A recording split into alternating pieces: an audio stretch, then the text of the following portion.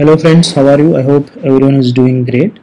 So in this video, I will discuss what microservices are and what are the advantages and the challenges that often arise during implementation. I will also share how to overcome these challenges by applying best practices and using key tools and frameworks here. And apart from this, I will explore practical examples here, including Eureka server for service discovery, API gateway for request routing, and Spring Cloud config server for centralized configuration management, and Jupyter for distributed tracing, and Resilience 4G for fault tolerance. Okay, so these are the things I'm going to cover in this video. So before I'm going to jump into these examples, I would like to discuss what are the microservices are here. And so microservices are it's known as microservices architecture. So it is an architectural style that structures an application as a collection of small and loosely coupled and independently deployable services here. And each microservices is focused on specific business functionality and can communicate with other microservices through a well-defined APIs. Okay, so often over HTTP REST or messaging queues. And what are the advantages of microservices here? So microservices are independently developed and deployable and scalable. So let's say that you have a couple of microservices. Failures in one microservice don't affect the entire system here, so that will improve the overall reliability here. And so here the teams can choose the best technologies. So here we have a multi-technology support.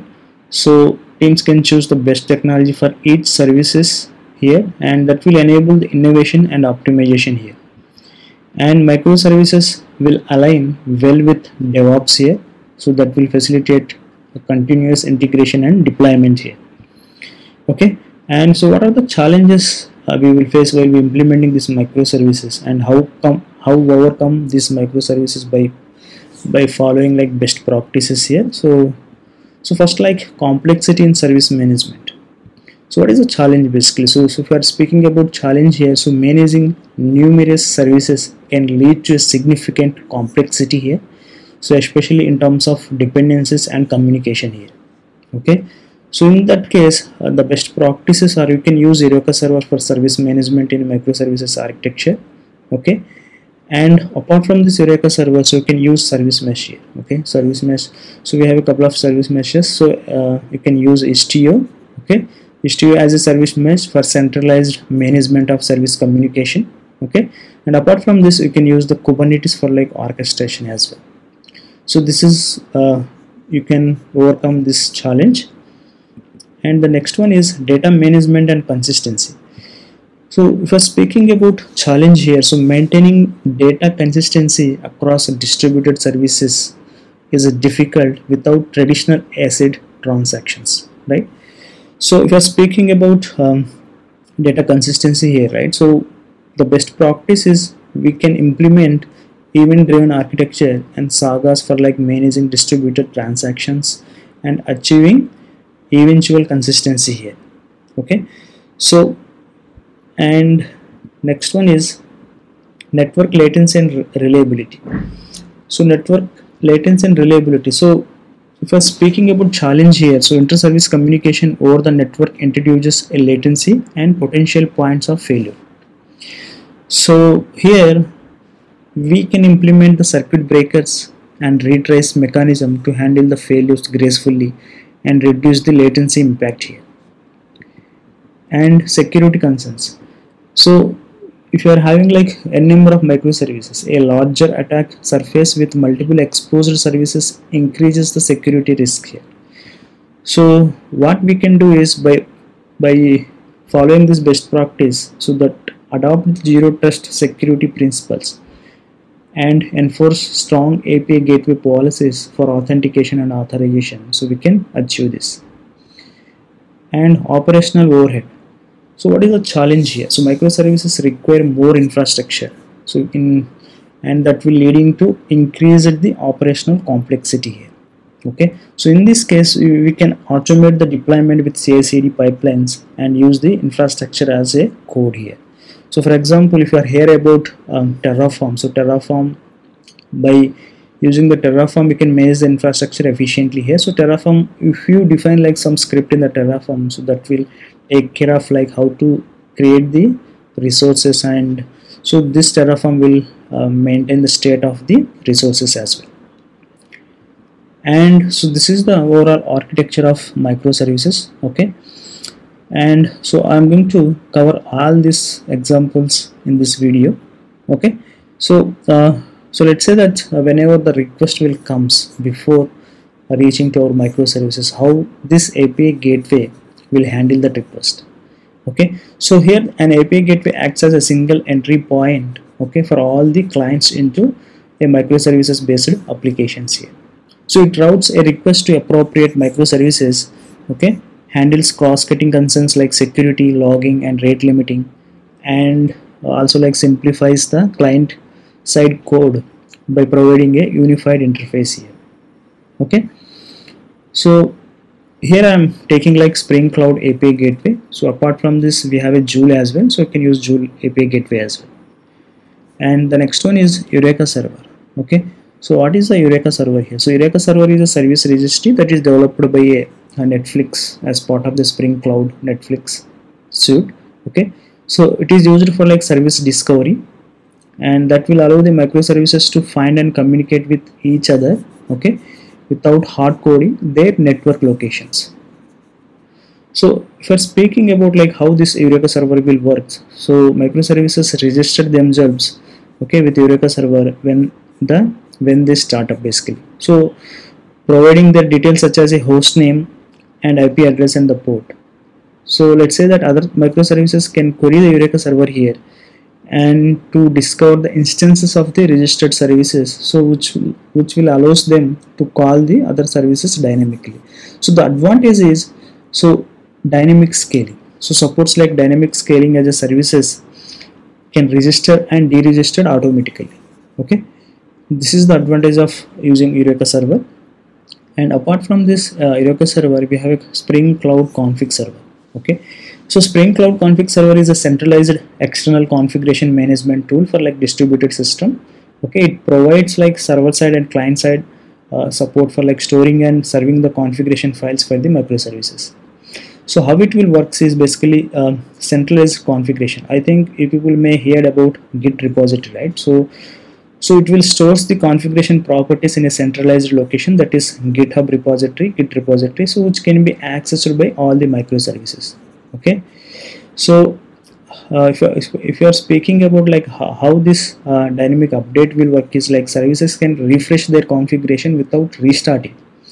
Okay, so let's say that you have defined like your configuration properties in a Git repository.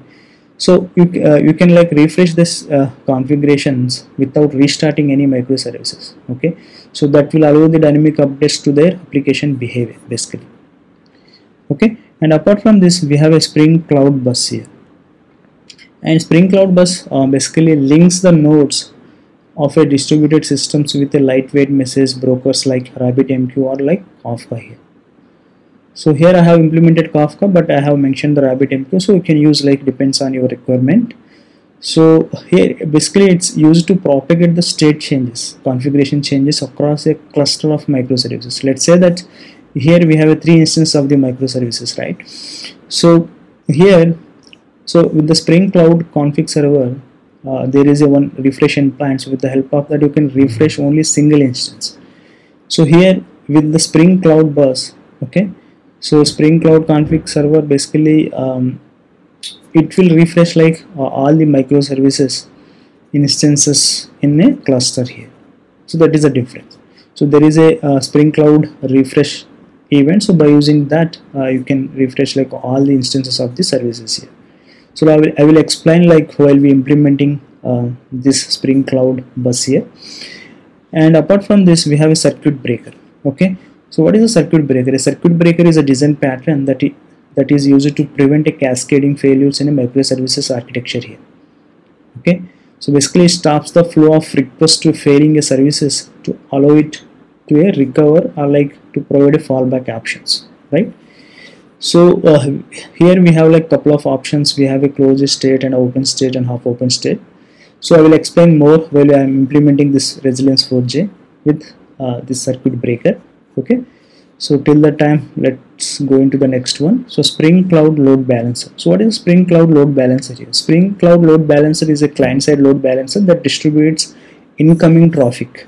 Okay, incoming network traffic across multiple instances of the services.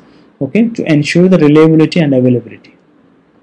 So client-side load balancing, basically this Spring Cloud Load Balancer will support like client-side load balancing.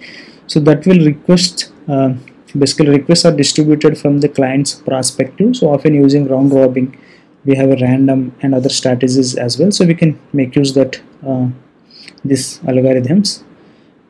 And so with the help of that, so basically balances the load across the multiple services instances to handle the higher traffic basically.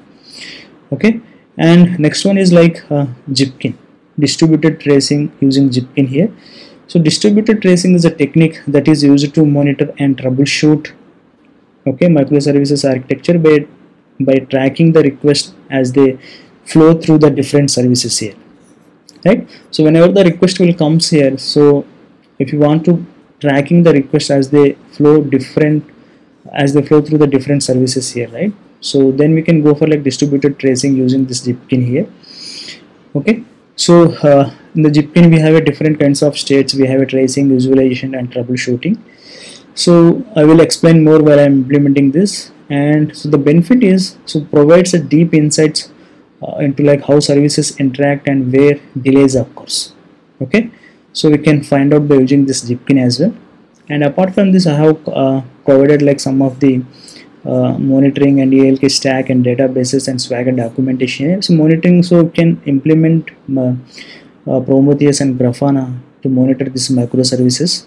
Okay, and apart from this, we have a ELK stack. So basically ELK stack is consists of 3 open source tools like Elasticsearch, Logstash and Kibana, that is used for like centralized logging, log analysis and visualization. Okay, and at databases you can choose like one service for database or like multiple databases for like multiple services here. And apart from this, Swagger documentation. Okay, so this is how the overall architecture will look like. And so I'm going to cover this all the examples here. Okay, so yeah, let's jump into the code without getting any delay.